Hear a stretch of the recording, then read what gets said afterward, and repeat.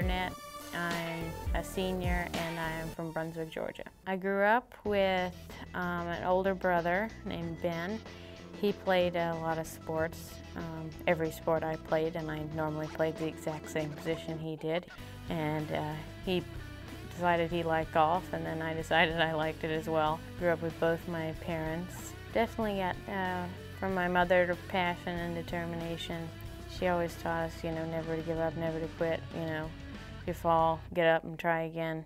My favorite meal that my mom makes is Rice Krispie pork chops and ranch potatoes. But my absolute favorite meal my grandmother makes, and she makes manicotti.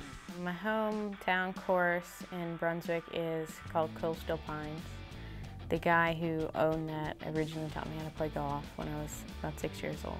We went out, my brother and I, to the Boys and Girls Club golfing thing, and he taught my brother and I how to play. My strengths at my game are probably, I hit it pretty long for a girl and I'm a pretty good putter.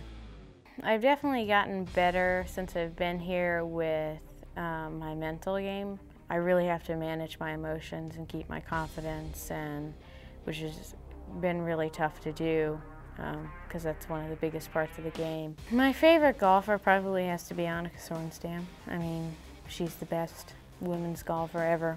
I think she just has a great mental game. She just had an outstanding overall game. She dominated the women's sport more than anyone's ever dominated. An interesting fact about me, I plan on possibly moving to Sweden next year to play professional golf.